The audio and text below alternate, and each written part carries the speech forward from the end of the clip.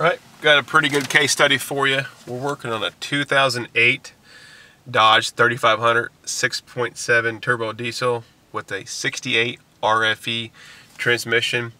The vehicle was brought to us from another shop. It was a transmission shop, and it had several codes stored throughout several modules. And when the transmission shop received the vehicle, there was a gear ratio code for code P0734, gear ratio error in fourth gear. They proceeded to believe it was a software problem because they had a programmer installed, and sometimes programs can affect the original software, so they shipped it to the dealership. They had it software flash OE stuff back in it, pulled off the programmer. When they got the vehicle back, they drove it. It was stuck in first gear. Ever since I got it back from the OE dealership and had the software installed, it was stuck in first gear from there back to the shop. So there was a lot of codes for communication errors.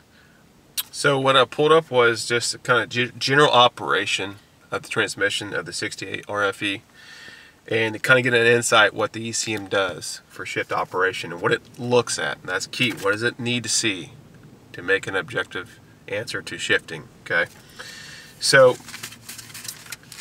and to help narrow my goal to where I'm going to go after, so they're dead set on an electrical problem, okay, and they couldn't figure out why it was stuck in first gear, not third gear, because limp-in mode keeps this transmission in third gear according to the paperwork. Exact same thing. And he was like, it's got to be electrical because it won't come out of first gear.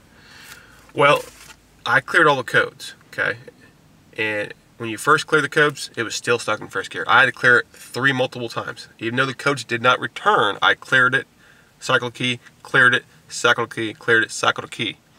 Then it shifted first, second, third, and it went into fourth, it slipped. Just revved up.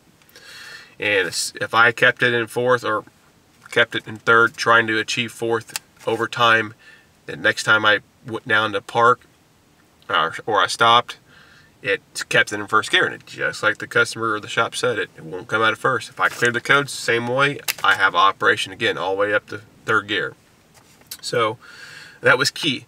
The key thing is here, it only goes in limp mode if it's an electrical problem. If the module believes there's an electrical fault, it will keep it in third gear. In this case, it was a mechanical fault, okay? So it kept it in first gear. It didn't say that in the writing or anything else in this description, but it does state electrical problem, it will keep it in limp mode, which is third gear. So the easy way to figure out this problem was, as soon as I want to know when it goes in fourth gear, do my two clutches that are applied. So the main thing I was concerned with was once this transmission was trying to achieve fourth gear, the only two set of clutches that should be applied is the underdrive and the overdrive, okay? And the only time the overdrive is applied is starting in fourth gear. That's the dead giveaway here, guys. As soon as it hits fourth, underdrive's already applied. Then the overdrive gets applied. You can't achieve it. It's slipping. The clutches are smoked. With confidence, we were able to tell the shop, say, hey, your set of overdrive clutches are smoked. They actually disassembled it, confirmed the repair or the diagnosis, and they repaired it, and we've test driven it since for them. No problems. We just deemed that there's no other electrical problems or any mechanical problems present before they gave it back to your customer. Just want to give you an insight. Don't be scared when there's 20-something plus codes in the system. Weed out the obvious issues that have no bearing on the actual problem, and apply the knowledge that's there as far as description of operation, and apply that toward your diagnostic, and it might help you in the future. Things that caused the shop that referred the vehicle to us a lot of issues, or made them think it was an electrical problem, because all the lost communication codes that were stored, I believe all those came after they reprogrammed the module, and the dealership forgot to clear all codes. So I think that was a big part of this that they missed.